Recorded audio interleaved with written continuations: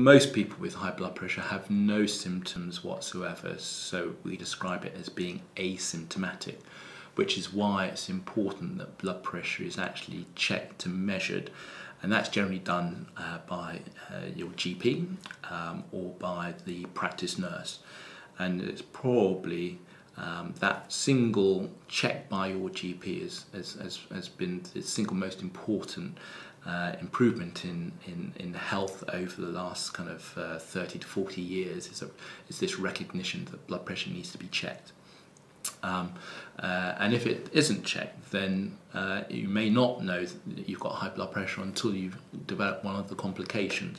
That's either a stroke or a heart attack. So, like I say, it is vitally important that it's checked. It's now much easier to check one's blood pressure oneself by getting a blood pressure monitor, which one can buy from one of the kind of local chemists or supermarkets, and they're normally easy to apply, and one can actually measure one's blood pressure at home. And that's actually quite a good way of keeping an eye on blood pressure, particularly if you know you've got high blood pressure and you want to know whether the medication is working effectively. The vast majority of people with high blood pressure can be treated with a combination of addressing their lifestyle issues and with medication, of which there are several classes of drugs or medications which are known to be effective. In that small group of patients who we are referred who have difficult to control or resistant hypertension, people have looked into ways in which they can be best treated.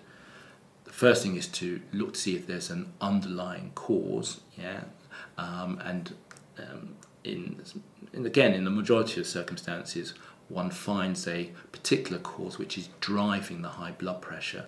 But that still leaves a small group in whom, despite all the investigations, there's no obvious cause. Some of them are likely to have genetic abnormalities which will be difficult to control. But there's a small group who we feel may benefit from a treatment called renal denervation. So this is a technique which is still under development, and has been was thought to show some benefits, and there have been some studies which initially did suggest some improvement. A more recent study undertaken in the United States didn't show significant benefit, and so people are looking again as to how the technique might need to be changed. And so that's something that we're keen to look at here at KIMS, and to support the development of those techniques and see whether there's a potential cure through a single technique working on the kidney arteries, which may actually help to both improve the control and potentially cure high blood pressure in the future.